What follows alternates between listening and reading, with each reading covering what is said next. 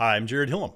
Imagine you set up a lemonade stand and I came to buy the lemonade. Let's say we talked for a little while, I had a small sample, loitered around for a bit, then decided to put down some money to buy a cup of lemonade, but I realized that it wasn't enough money, so I took my money, ran home to get some more. Now, take a snapshot of what just happened. Would you say that a transaction occurred? Well, a transaction almost occurred, but you couldn't say that you closed a transaction. So what has to occur to determine whether a transaction actually happened? That is what ACID compliance defines. Now, you might look at this simple example and think, well, this should be easy. Why would you even need to nitpick transactions this way? But imagine if your lemonade stand had to serve 100,000 people trying to buy at the same time.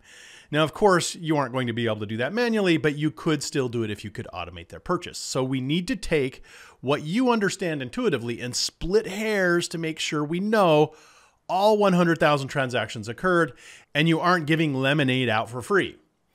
And that splitting of hairs is what ACID compliance defines. Now, even though ACID compliance was used back in the 1970s and was formalized in the 80s, it was something very few people discussed leading up to the early 2000s. I mean, you might have super geeky database developers getting excited about it, or it might show up in computer science textbooks, but that all changed in the early 2000s. See, Google couldn't write a large enough check to Oracle to house all the data they were processing. So they were put into a position of rethinking how data storage worked for them. What the team saw was that this need to be highly compliant to a perfect transaction really wasn't something that was important to Google. I mean, is it the end of the world if Google doesn't produce exactly the same results every time?